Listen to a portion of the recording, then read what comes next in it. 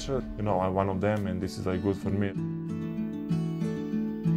We've been waiting a couple years to try to get in with the Detroit Pistons to do an experience for our children, both with our basketball program and our church. We called it Serbian Heritage Night, so we said we're doing a big welcome for Boban and showing him our Serbian pride. We have over 350 people attending from Windsor and Detroit tonight. Everyone kind of gets an opportunity to interact with the Pistons tonight.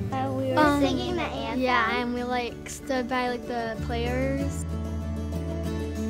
Here to see the Grizzlies and Detroit play, and we're gonna play at halftime, so that'll be fun.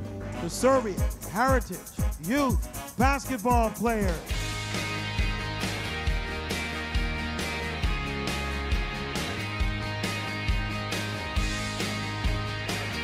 Everyone in Serbia knows who Boban is. And everyone would love to meet him, and now I have the chance to do it. You know, every time when you hear these kids say your name and you see them, they want to be like you. Because we play basketball for that. I want my kids to be like me and better than me. It's really amazing when you come there and a lot of people wait you. I must say thank you. It was really awesome, knowing that they're going to remember this for the rest of their life. Thank you. Hvala.